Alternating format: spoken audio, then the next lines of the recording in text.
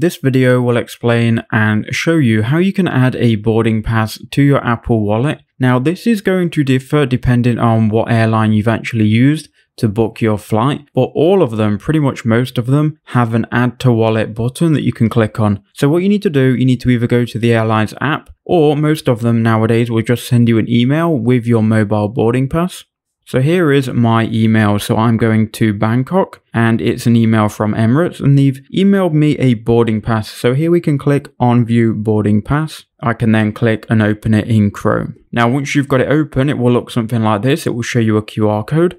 And on every single email or app, somewhere on your boarding pass, there'll be an add to Apple Wallet button. This may be in different places, depending on who you've booked with. All we need to do is click on that add to Apple Wallet button. That will then load up your boarding pass in full screen. Your screen brightness will go up. You'll see your whole boarding pass. Then click add in the top right hand corner. Now you've done that, you can double click on your power button on your phone. That will open up here your Apple Pay. And here you'll see your boarding pass. So here at the bottom of my screen, under subcard, I've got my Emirates boarding pass. I'm not going to click on it, but if I clicked on it, it would open up the whole boarding pass.